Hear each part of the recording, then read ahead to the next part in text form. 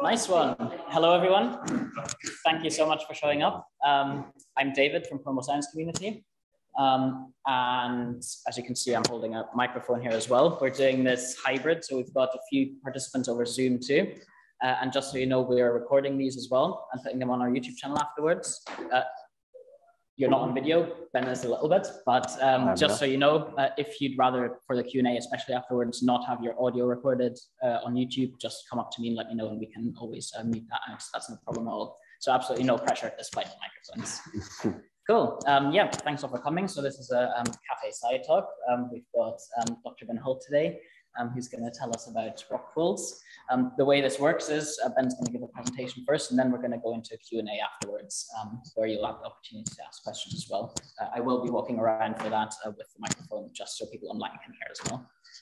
Yeah, so it's my pleasure to introduce Dr. Ben Holt. He's been dabbling in research, as I heard previously, and now works full-time for the Rockpool Project, which he is CEO and co-founder of. Wonderful. Thank you, David, and thanks very much for having me along. Hello, everybody. Yeah, my name's Ben Holt. I did dabble a bit in research for about 15 years or so, and I'm going to be talking a little bit about, I didn't notice that previous slide was probably ripped from a previous presentation. I'm not going to talk all about my career in marine citizen science today, but I will touch a little bit on the bits that led me to where I am now. The CEO of the Rockpool Project, which is a local not-for-profit organisation which is all about citizen science, so getting people involved in the research that we do and raising awareness and education through the power of the wonderful wildlife that we find in our rock pools. And every day, as we've been out today here in Falmouth, I've become more and more grateful for how incredible the wildlife is out there. Have we got any keen rock poolers in the room at all? No, we all don't. Well, we'll have to try and sort that out during the talk. Hello, everybody watching at home. I hope you can hear me okay. I believe you can. So, yeah, the Rockpool Project. Earlier on this year, we're very much a community project, and we try and involve our volunteers in everything that we do. We had every start of every year, we have an annual gathering, and we decided to come up with a mission statement, and this is what we came up with: inspiring, learning, and connecting, because people need wildlife and wildlife needs people. And that really does sum up everything that we're about. When it comes to inspiration, this is probably the current favourite story of mine. This is Vicky Barlow, who's one of our volunteers who joined us through our current lottery-funded project called Blue Recovery. And Vicky joined us about a year ago, maybe a little bit more than a year ago, and she hadn't really rockpool, just like yourselves before. She'd been involved in other wildlife habitats, but not rockpooling. And through joining our community and coming along on a monthly basis, she not only became fond of rockpooling, but had learnt an awful lot. And now she's one of our rockpool safari guides and takes people out and teaches them about the rockpools. And the reason why I'm mentioning her today is some of you might have seen in the news. She discovered on our May community event here in Falmouth this incredible sea slug. It's called a rainbow sea slug. Anyone see this in the news at all? So we decided it was the first time anyone ever found one rockpooling in the UK. It was discovered in the UK for the first time last August by divers, but not been found rockpooling before. It's actually found elsewhere in the world. We've got a video of this one actually, which is quite a cool video. Both the video and the picture taken by Vicky, she's a keen photographer. And yeah, absolutely stunning. It wasn't this size in real life. It was about that size. It was only we. But somebody sent us a picture of one since. We're not exactly sure where. This one was found in a place called Tunnel Beach, which is in between Castle Beach and Gilly Beach, where we do a lot of our stuff. Somebody emailed us in once that just said it was in the Foul Helford area. So it has been spotted since. Maybe, right, there's a good chance that with the water temperatures rising, it's now establishing itself here. But it's quite rarely recorded across the whole world. It's typically found in Portugal and Spain. But also there are also records from the other side of the Atlantic in the Caribbean and Brazil I wouldn't be surprised if those records turn out, if they do genetic tests, maybe a different species, who knows, will look similar.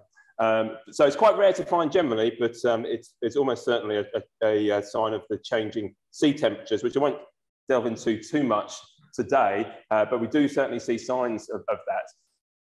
Set the Rockpool Project up with Alan, good friend of mine I went to university with, studied marine biology with, well over 20 years ago now. He went off to become a primary school teacher, and I carried on in the world of marine research or biological research. I did a lot of terrestrial stuff as well.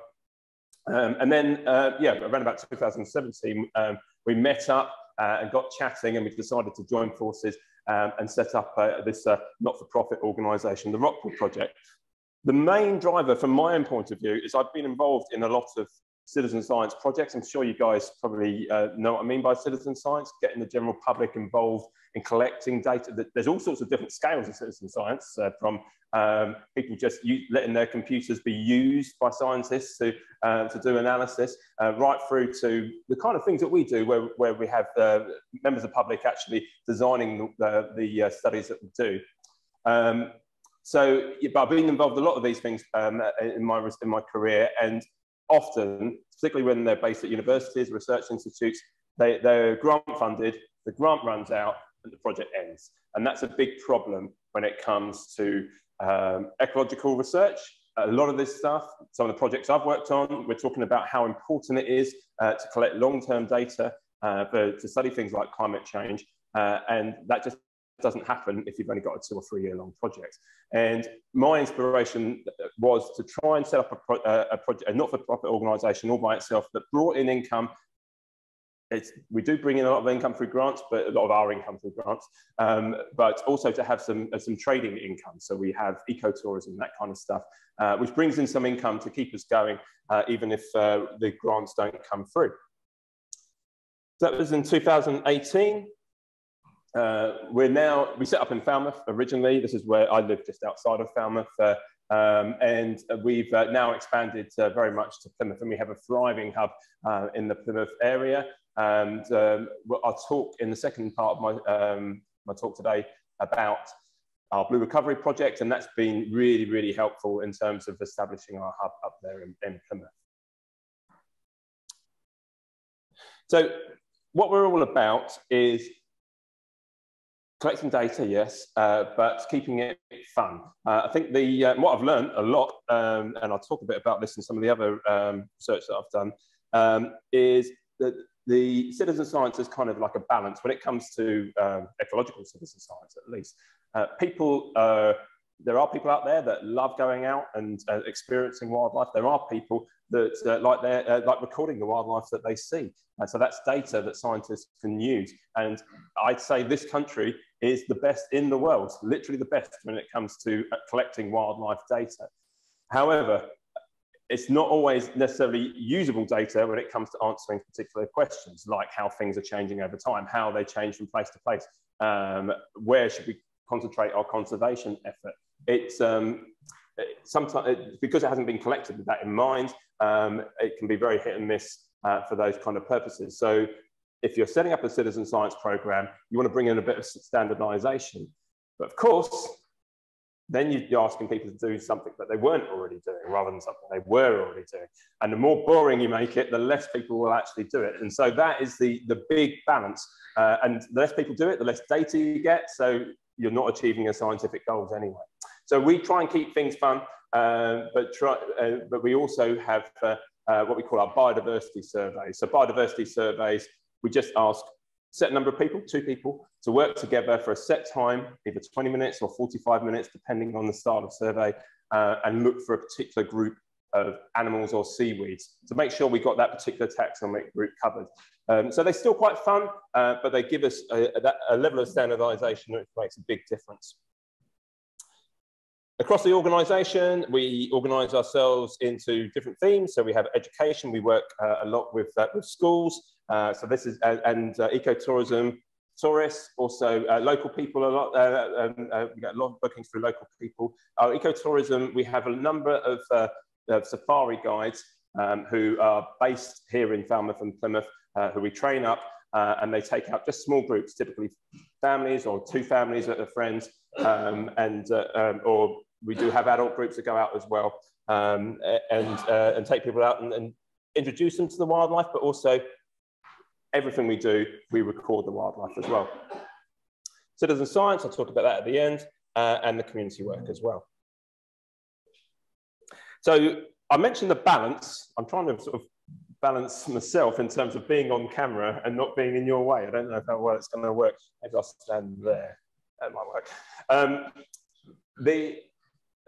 When it comes to asking people to do stuff that they don't want to do so you can get better quality data, we believe very much that this loop, citizen science loop, is very important. So a lot of citizen science programs, we ask the public to just go out and collect data, and then that's it. They never hear anything back, basically. They don't know what happens to that data. So we want to sort of complete the loop by saying people have got an interest, they take part in an activity, we'll ask them to upload the data. So every time someone takes part in an activity, we ask them to take a photograph of every species that they find that's required by the activity, and that gets uploaded.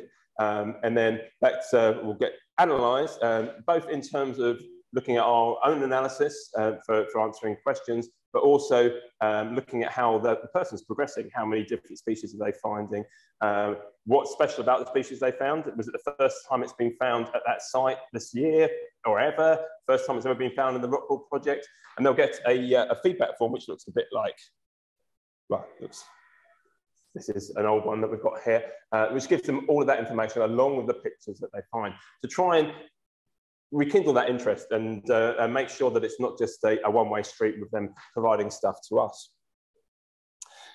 So these are the kind of lessons that I've learned over my career, starting off, well, I'll explain in a minute, as a person that just analysed the data, and then getting much more involved in the ground with the organisations collecting the data. So how did I get here? It was actually these incredible fish that got me into where I am standing now, thinking about it. Does anyone that you can see, it's got the scientific name of these fish at the top there. Anybody know what these fish are called? They're called hammocks, okay? And they're found in, and my PhD was all about these fish, okay? And I was chatting to Emily about her PhD. It's a long time ago now, but it takes me right back. I still love these fish, and I still hate these fish. I spent 4 years studying these fish and found out pretty much nothing, basically. But very, very interesting fish. These, there's many things that are interesting about. What you're seeing in this picture is beautiful pictures from Alex Mustard. These are 2, I think they're golden hamlets, but I could be wrong. They are mating, they're spawning, okay? Now, there's something very special about this particular species of fish. It's what's called a simultaneous hermaphrodite. Many species of coral reef fish, these guys are found throughout the Caribbean, change from male to female or female to male as part of their life cycle. Not many vertebrates at all are male and female throughout their entire life cycle, but these fish are. And what they do is they have a spawning behavior called egg trading. So the individual that donates the eggs and acts as the female in the relationship is losing out because they're actually, it takes a lot more food and energy and resources to produce eggs than it does sperm.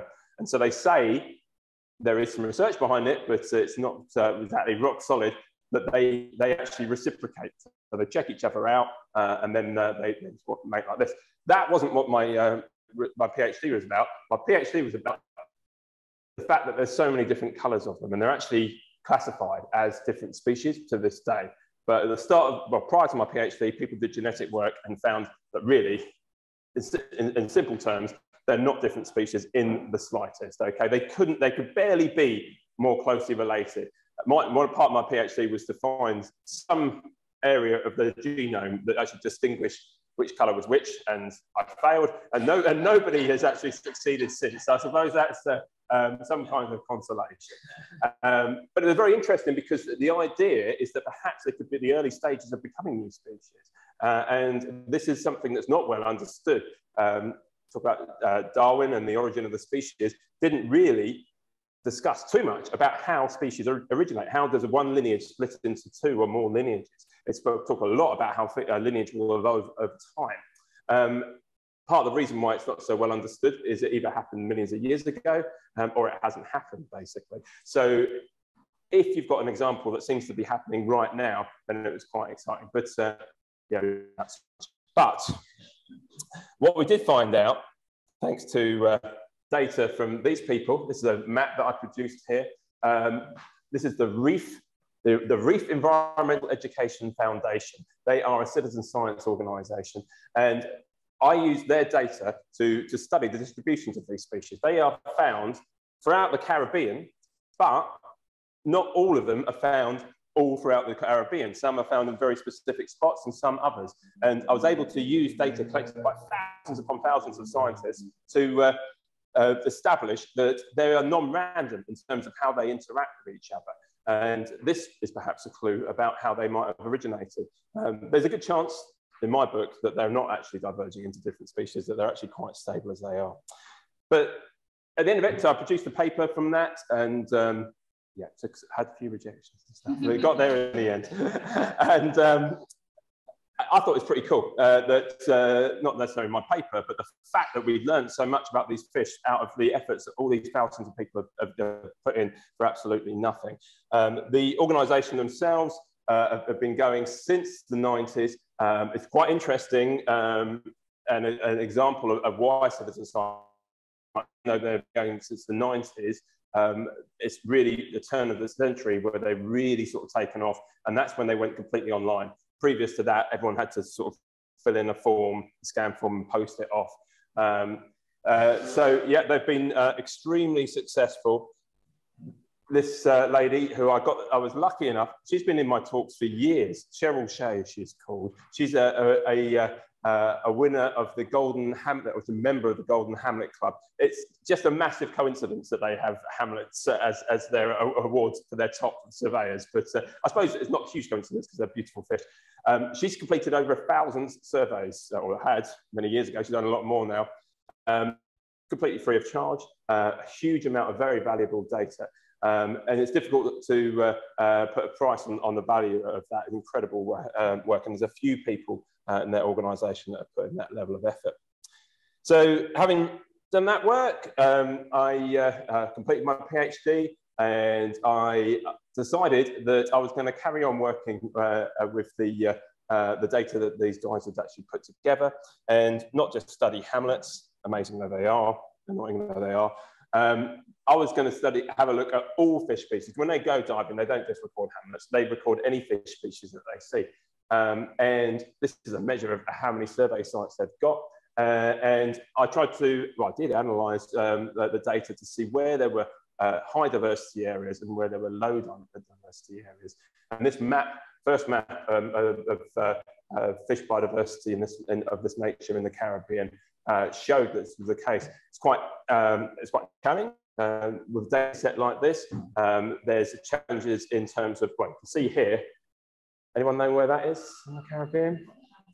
Dutch Antilles is correct, yes. In fact, this bright, very diverse island here is Bonaire, which is a scuba diver's paradise. And I can tell you, I've been there. Like literally every hotel is a scuba diving hotel. It is, as well as being, according to my research, the most diverse area, has the most recorded species. It's also by far, not by far, but it is the most surveyed in this data set as well. And the survey effort throughout the data set varies hugely. There's a few sites which are here that have been surveyed 500 times. There are many sites that have only been surveyed once or twice. And obviously that affects the patterns that you see. So we had to try and adjust for that in the analysis, pretty confident in what we did. And it still came up as being the most diverse area. We also had a hotspot of diversity in the Florida Keys as well. Slightly different composition of species up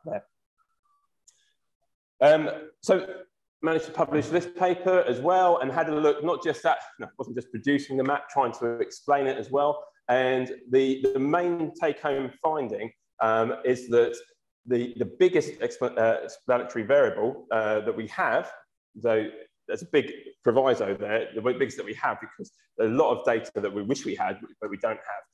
But the biggest explaining variable was temperature, basically. And the interesting thing about the relationship that we saw with temperature and fish diversity, when I'm saying fish diversity, we're talking about a thing called species richness. It's just the number of species in a particular location. The thing about temperature is that it wasn't the hottest reefs. So these places here are not actually the hottest reefs in the Caribbean that had the highest diversity.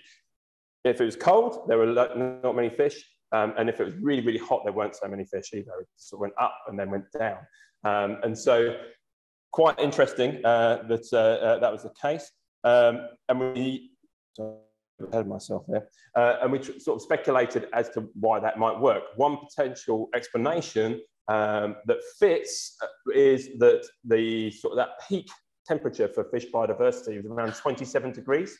And above that tends to be the temperature where corals themselves will bleach. And coral bleaching is one of the big threats to coral reef habitats in the region. So it could be not just a direct impact of the temperature on the fish, but of their habitat themselves.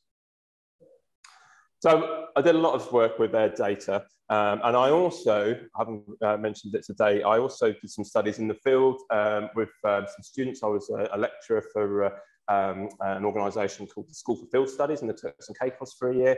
We did a good fun study looking at their survey methods.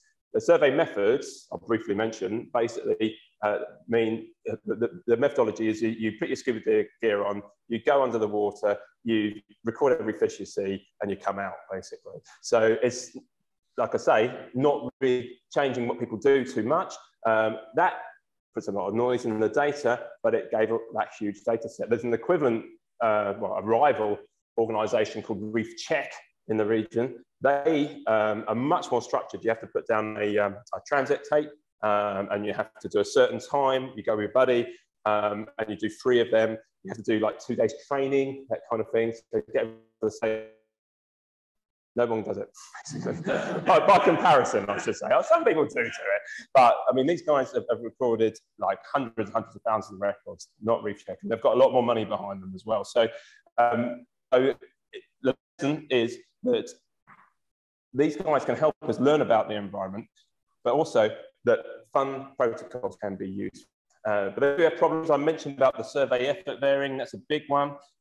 We also had a look at how much records vary between individuals. And that is a big problem. People often talk about when they know that I'm into citizen science data, like, can you really trust the data that people are collecting? And it's far more complicated than just saying that the public don't know what they're talking about, basically. Quite often, these guys know a lot more than academics when it comes to natural history, because a lot of these people are really, really naturalists. So and a lot of academics don't have the time to actually put into really getting their field ID skills up. So it's not as simple as that. The problem is the variation, basically. And a lot of that will make some noise in the data, which can be fixed. These guys, they divide their data set into amateur and expert data. And you have to do like 30 surveys and a couple of fish ID exams. And that gave me the opportunity to compare the 2 data sets, or split set 2 and compare it. There was some good consistency between the 2 data sets, actually. It depends if you look for the problems or the consistency, really. But the key thing for me was it was a fun method, and it gave us lots of data, and we could do stuff and find stuff out. So I did that work at a place called the Centre for Macroecology, Evolution and Climate in Denmark, because I had a European fellowship. At the time, it was called Marie Curie Fellowship. Fantastic opportunity, not available, unfortunately, to our researchers now, to move researchers through EU countries. And those guys were brilliant and really taught me how to do a lot of the analysis there. They also gave me the opportunity to get involved in industrial stuff. Anyone know who this is? Don't say Darwin.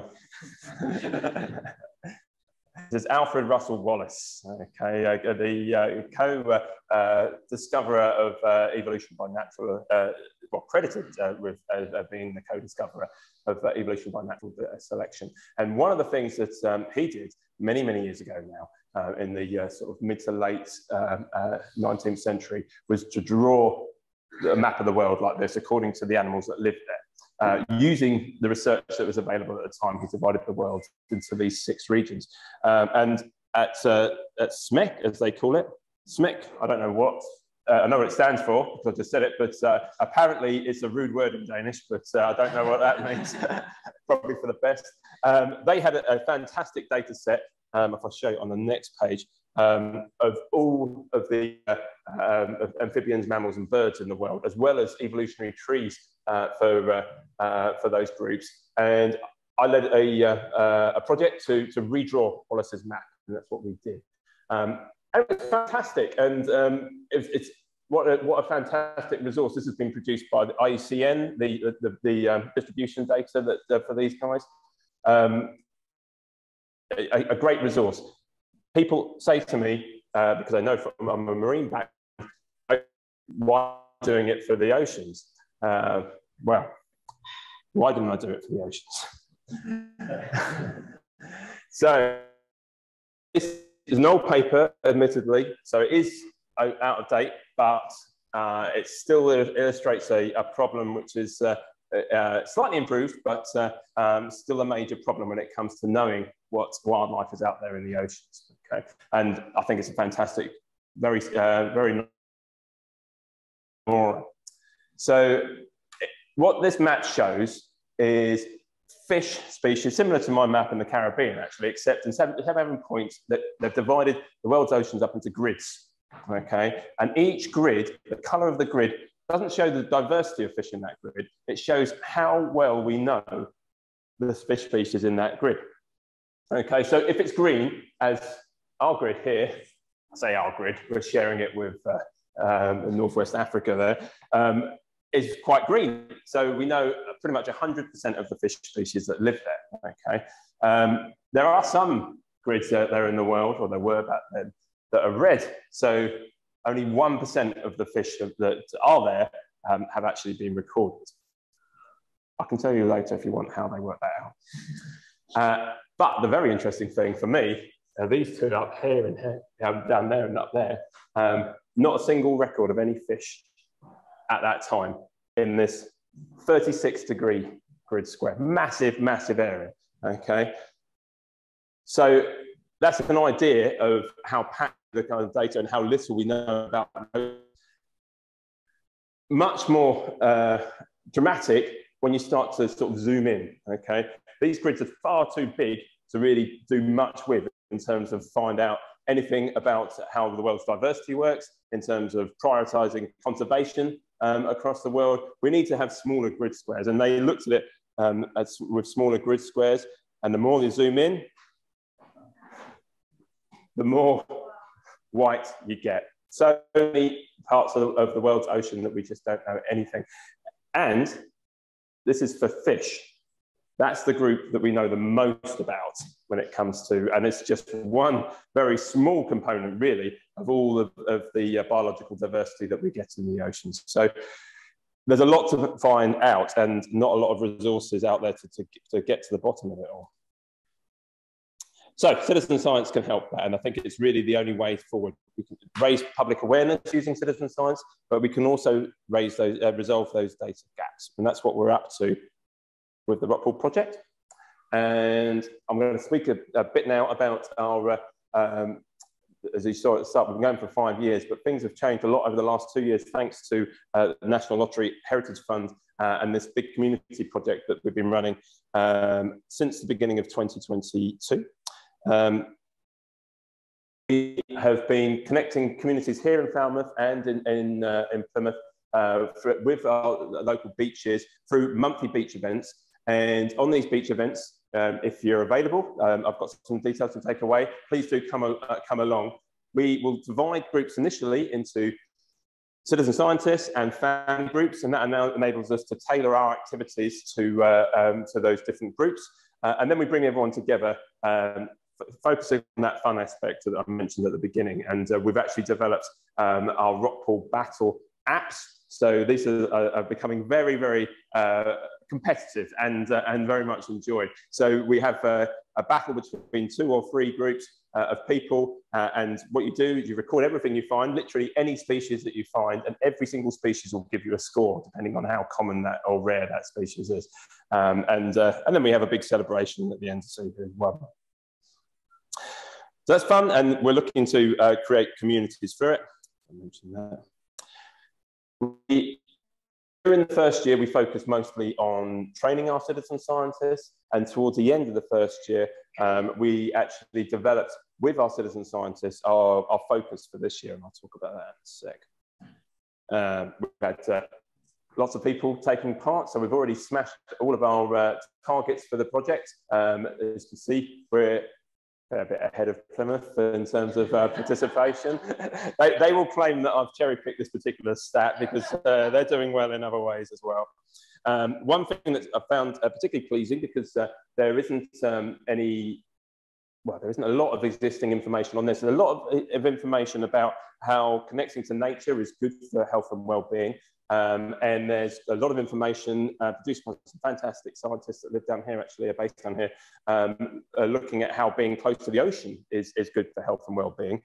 When it comes to is rock pooling good for health and well-being, there's less information. We collect data before and after people have come out with us. And on this plot here, you can see each dot on the left-hand side represents a person, which is connected to a dot on the right-hand side, which is the same person. And how high or low it is depends on how high or low they rank themselves in terms of a few questions about their health and well-being.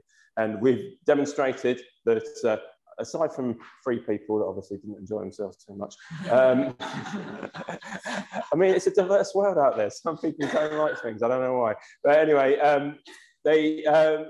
we have a very significant result here in terms of people getting a lot just out of a single session. We believe that the real benefit is just keeping coming back and getting into it, and that's what we're encouraging. So this one quote from somebody who took part. It's all encompassing when you are rock pooling, and it's great for taking your mind away from life's other stresses. And couldn't agree with that anymore, really. I think it's I feel quite therapeutic. I have occasions when I've been feeling down about something or other, just decided I'm just going to go off rock pooling. And it's something to do with a calming environment and being close to the sea, but also just a nice natural focus of just discovering things, turning over rocks. It takes your mind of everything else. So I can definitely recommend it for health and well-being. And you find some cool stuff. So I've got the rainbow sea slug here. Anyone? So you guys say not rock. Does anyone recognise anything here at all? All of these are out during our Blue Recovery Beach project. Emily, at all? Put you on the spot. Okay. Is the starfish cushions? Yeah, good one. So this is quite a favourite. This is the most common type of starfish that we find. They're quite unusual starfish, actually, because they're called cushion stars. They're typically found underneath rocks, and most starfish are usually on top of rocks, but they're only little, so maybe that's why they tend to hide underneath here. This is another local favourite. I'm guessing you might know it's a hermit crab. Have you guys heard of the St. Piran's hermit crab at all? Yeah, so you knew that already, did you? Pardon? They do still have people's shells, and well, I mean, they still have a hermit crab shells. They won't actually oust the original owner of the shell from it. They'll leave that to other bigger crabs. This has been a species which has been fascinating over the last 5 years of we've been collecting data. You know, when we first started the Rockpool project, St. Piran's hermit crab was a new thing. It only just returned to these shores. It was at Castle Beach here about 6 or 7 years ago by people on another project. And yeah, and when we started, like if we found one, we like to tell everybody on the internet. Now, I mean, like it's actually more common than the common hermit crab here in Falmouth. It's all over the place, and that's another sign of global warming. It really is, because they're moving, well, they have moved over from France. How are we doing for time? Oh, okay.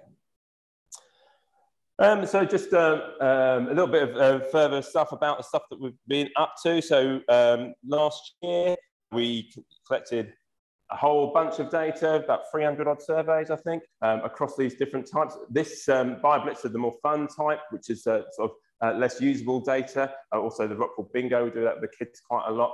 These are the biodiversity surveys. So in our project last year, we were concentrating mostly on training. We didn't collect so much of the more rigorous data. That's changing this year, or has changed already this year. First, 366 surveys in total, over 6,000 species records and 303 species. So there's a lot out there, basically, and we are constantly finding new stuff. So even though we've been collecting data for 5 years, we got 36 new species to our database last year, including these 3, all found by our new citizen scientists. And as I mentioned, we are now focusing everybody's new skills in a particular direction. And that direction wasn't decided by us, or by me, basically. It was decided as a community. So the people from Plymouth and Falmouth came together in neutral territory in Lostwithiel, and we Lostwithiel Community Centre there. And we had a big sort of brainstorming session of like just check any ideas out. What can we actually study? What's of interest to you? We also considered, you know, what's important to you as well. So that helped guide our thinking. And at the end of the session, we came up with all sorts of different things, basically. Sewage impacts, ocean acidification and climate change we put together. Some people saying about looking to see if we can have positive impacts, this kind of thing. Climate change came up again. And from there, we had an online vote. We opened it up to the general public and just said, yeah, which of these can actually, do you think we should go for? So we wanted to involve the public. We actually decided amongst ourselves to involve the rest of the public so we can try and get some more people involved. And this was the result of the poll. And you can see there that I've already ordered them in order. Sewage impact was the thing that came out as top. But we decided that we weren't just going to automatically take the top one. The reason being is that anybody on their phone or on their computer can click to support any one of these without having to think too much about, is it actually possible to do or not, basically. So we decided we'd take the top 3 and we had an online meeting and we had 3 of our most sort of trusted team members who are doing PhDs in Plymouth and here, and one of them moved up to Durham, present those 3 ideas and really have a good look at whether we'd be able to do it or not. And at the end of all that, we had a vote there and then, and sewage impact came out as a thing. So that's what we are researching this year, the impact of sewage on our wildlife.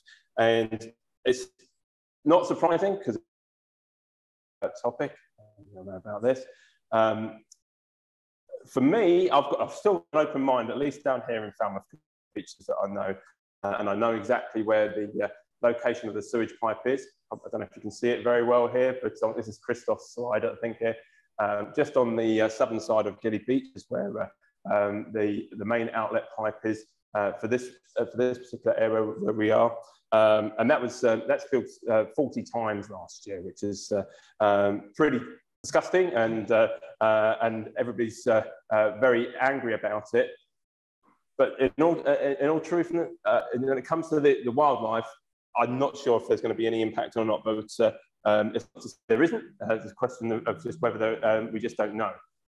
We don't really know too much about the water itself, as it turns out. I didn't appreciate this fully when I started down this. It's not an area that I've really worked in closely before.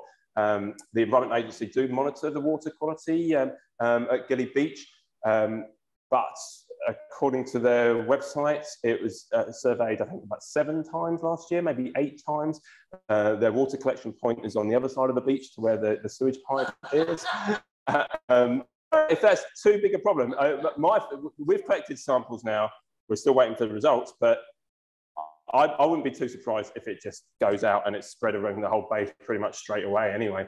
But yeah, it's not showing that there's too much of an issue. There might not be an issue. I don't even know if Southern Water know how much of an issue there is. They report when it's filling and they report when it's stopped. Hopefully we'll find out a bit about that and how it can be. What we're looking at specifically is, does it change the species that we find? And we've been undertaking just this right now, actually.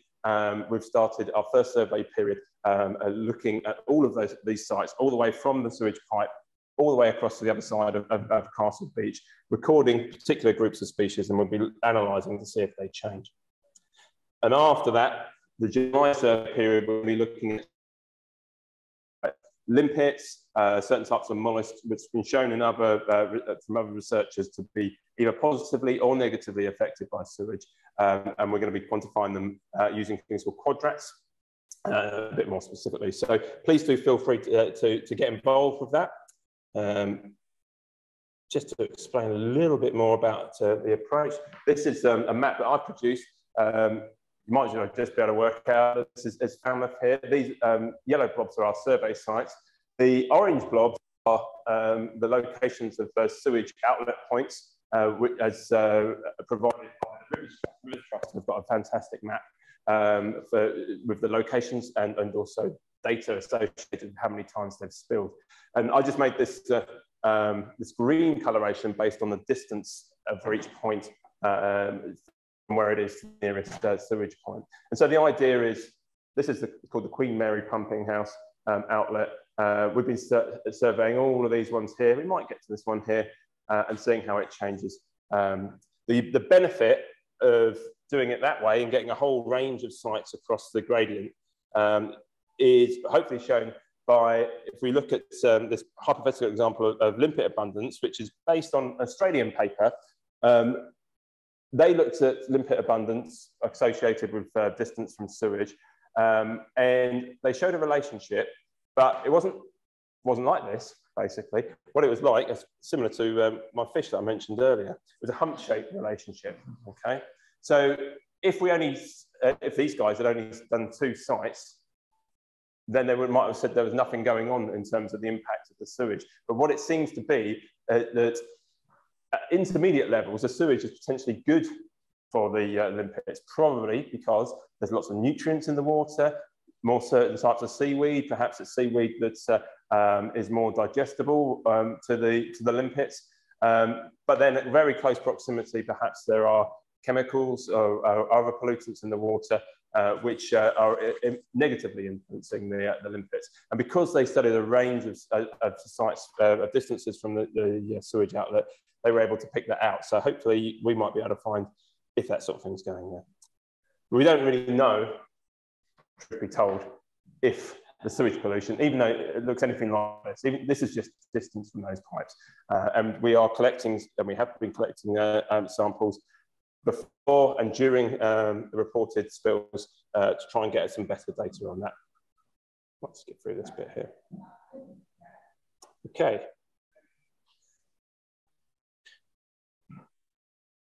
We have given on the other stuff that we do, and as I say, it's very, very important in terms of our rockpool, our ecotourism, to keep bringing in regular income to support our project. We have information on this on our website, so if you wanted to take you out rockpooling and introduce some of these amazing things, then we'd be very, very glad to. Also to mention that we have now developed a local people, they're quite often interested in birthday parties for young children, and we've started doing that as well. But yeah, feel free to get involved. The best place to get involved is on one of our monthly community beach days, which is completely free. Well, completely free for anyone, but there's priority places for local people here in Falmouth. So if you'd like to get involved in that, go to our website or drop me an email, and we'll get you signed up. And you can join us at the next beach day, which we do always through them at the Princess Pavilion, and then go to Tunnel Beach from there. And that's about it from me. So thank you very much for your time. And yeah, if anyone's got any questions, please do fire away.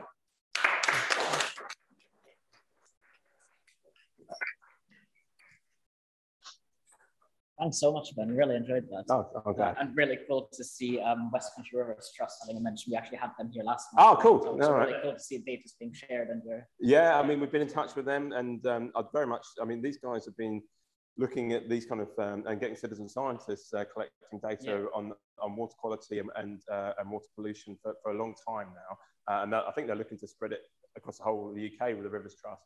And so, yeah, I'd be keen to sort of join them and see them how they do it, because it's not straightforward, basically. Yeah, there's all sorts of different things you can survey for, and some of them work well with citizen scientists, some less so, and yeah, it's complicated. Always a balance. Yes, exactly. Yeah.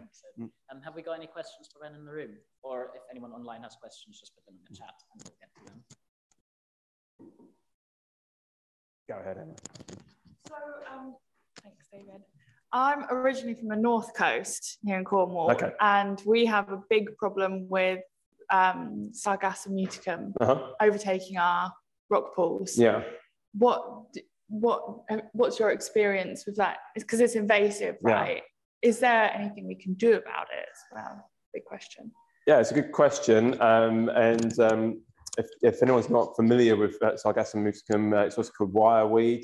It's an invasive species of seaweed which actually first arrived in the UK in the 70s in the Isle of Wight, and didn't really do anything for a long period of time. I think when I first moved down to Cornwall, which was about 8 years ago, it was really starting to become a problem then, and now it's just well known. If I take you down to the beach now, well, I don't know what the tide's doing now, actually, but I should know. The moon controls my life. Yeah, the tide's probably just going out now. We'd see rock pools full of wireweed, basically. And I should imagine the big turning point would have been when it was able to survive the winter. It does die off a lot in the winter, but not so much now. I mean, I was seeing a lot of it over the winter. Negative impacts. The best research that's been done on it has been from more southern Europe areas, because it invaded southern Europe first. It comes from seas near Japan originally. And people haven't really been able to show any sort of negative impacts from it on the local wildlife. People have been, it looks like it must have, because it just fills up the rock pools, doesn't it? And I think when I was previous to the Rockpool Project working at the Marine Biological Association, one of the aspects of that citizen science project was trying to look at the impacts.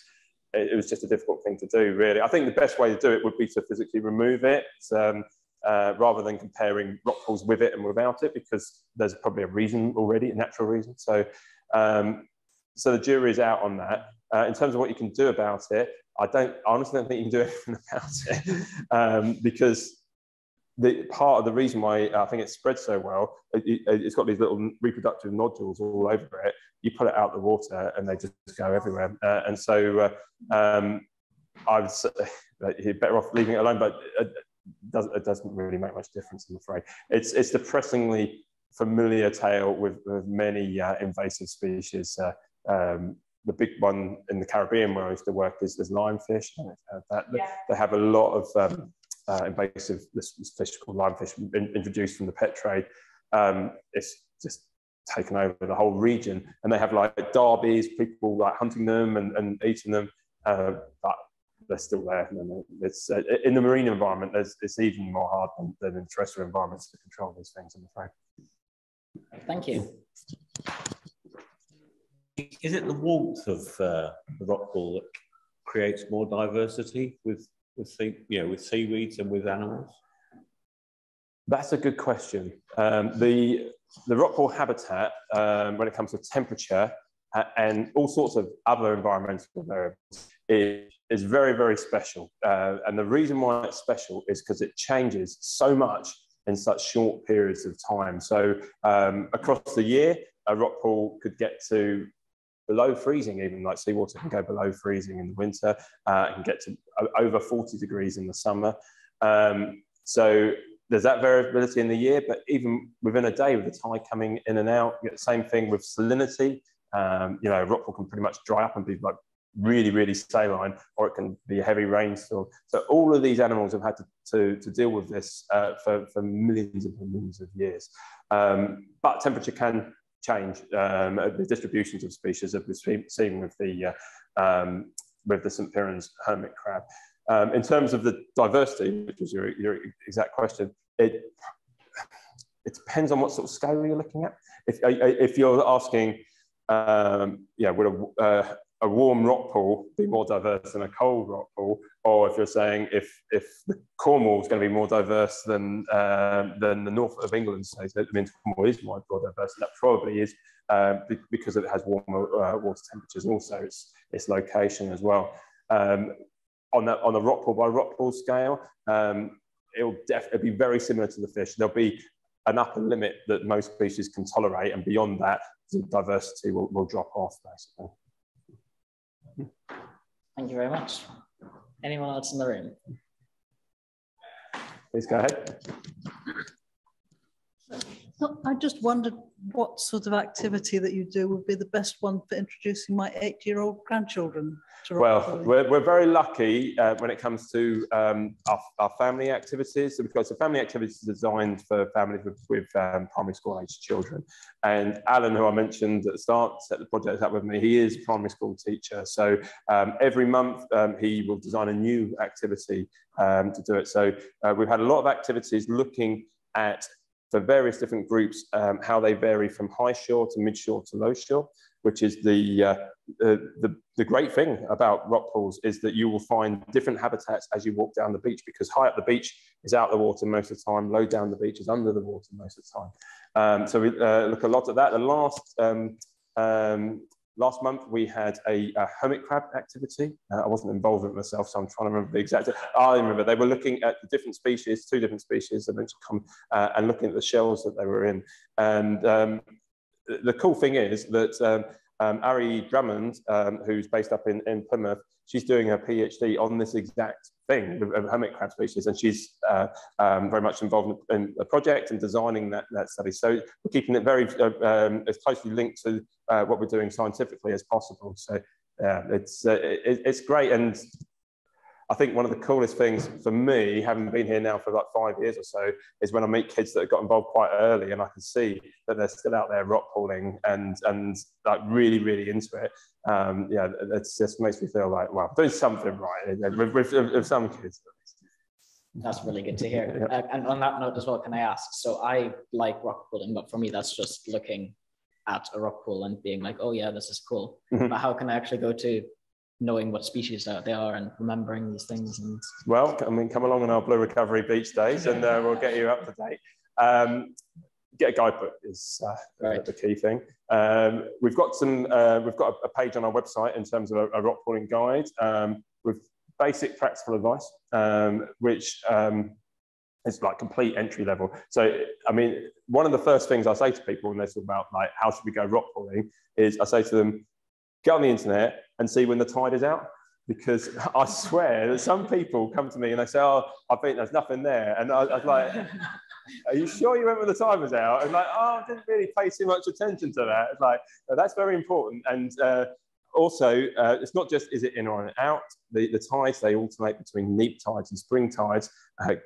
Go when it's a spring tide, where it's either just been a full moon or a new moon. The tide will go out a lot further, and you'll see a lot more stuff when you go rock pooling. So there's a few little things which we can't take for granted because we live and breathe it, but most people don't know. So but definitely get yourself a guidebook. There's some fantastic guidebooks out now, and I can recommend some. We've got some reviewed on our website as well. Okay, cool, nice, thanks. Anyone else in the room? Back to my long list. What's the best one? So I guess it's really interesting to me, because I'm an academic as well, how you went through academia and then decided, well, now mainly do citizen science from a different angle. Yeah. So I'm just wondering, what's your kind of relationship with academic research now? Do you collaborate with universities a lot on these things as well? You've been mentioning PhD students involved in your projects and things like that. Yeah, so we do. I've got an associate position at the University of Exeter, so I'm on Pembroke campus quite a lot and work a lot with students, PhD students, master's students, and undergraduate students. I mean, it's still very much part of who I am, and I think it's a big part of the Rockpool project generally, because people like Christoph Patterson and Laura Coles, who came into our project when they were doing their masters, they're now doing their PhDs. They're also directors of the project as well. So it's very much in our DNA to have that close link with academia and academic research. And I think it's important. There are citizen science programs that don't necessarily have that link, but I think it's important in terms of having some thought about where that data is going to go and what you can use it for prior to collecting it.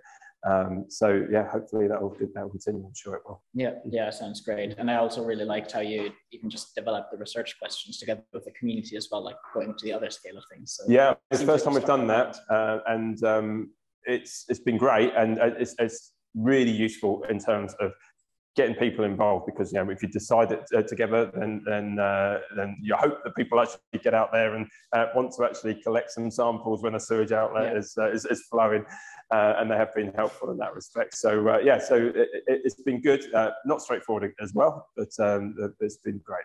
I hope you're not encouraging people to bathe in the sewage while...